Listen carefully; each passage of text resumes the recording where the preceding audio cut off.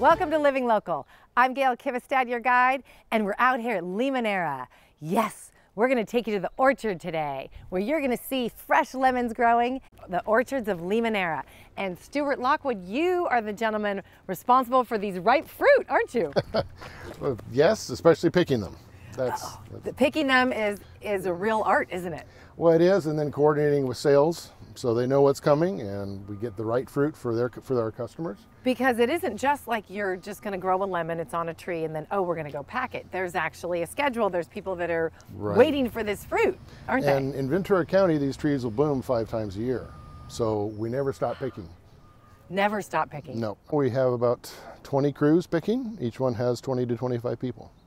Okay, and this business has been around for 128 years.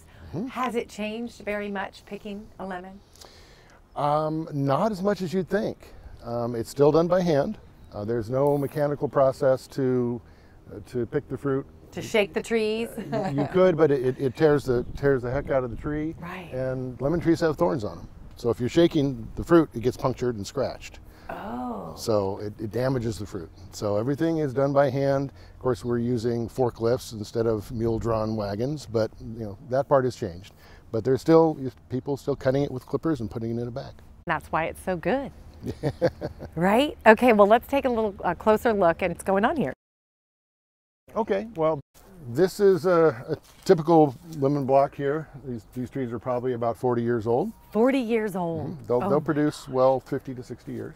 Really? And this is all new growth right here, isn't it? This is all new growth. This is the different color is new growth. So you see you've got basically 4 different crops on here currently. You've got the blossom stage, you've got small, peanut size, and you've got that'll be picked in probably 4 to 6 weeks, and then you've got something that could be picked before then. And they all grow here on the same tree. The same tree.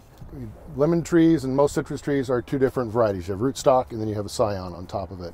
And that helps that tends to get bigger fruit, tends to be more resistant to certain pests because a single variety tends to be more susceptible to certain bugs. Oh, so when you combine them, you get the strengths of both. And what's interesting is that you think of lemon as being one fruit, but there's so many different. It's like oranges. There's a million varieties of oranges. There's a million varieties of plums. Lemons in the United States are mostly 2 varieties, Eureka or Lisbon, but then there's subsets. There's different types of Lisbon, there's different types of Eurekas. Right. And then you also grow organic Meyers out here.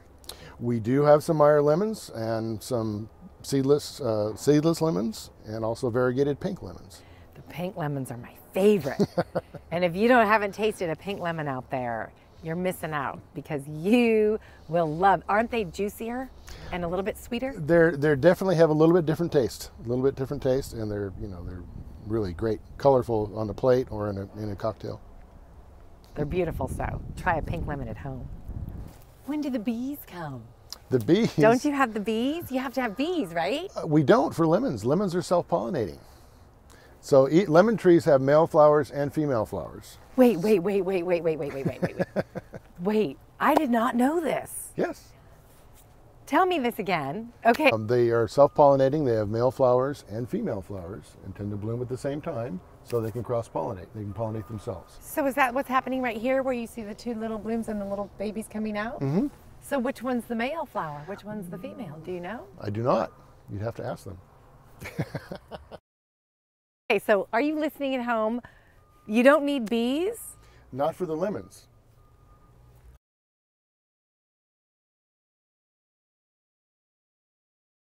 So new trees will generally start producing fruit, a little bit of fruit within 2 years. Okay, but nothing like this. Nothing like this, but then by the 3rd or 4th year, you get a lot of fruit and you have to go in and pick it. Now those you do pick about 5 times a year because otherwise the branches break because there's so much weight on the little trees. Okay. So you have to keep relieving that weight so it can so the branches get strong enough and build a scaffolding to support the fruit.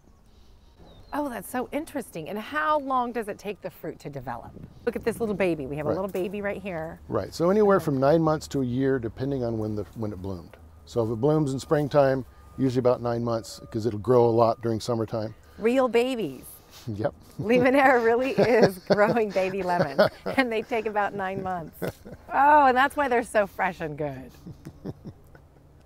And so you want to create shape and space for it to grow inside? How do you do that? Well, if you can see in here,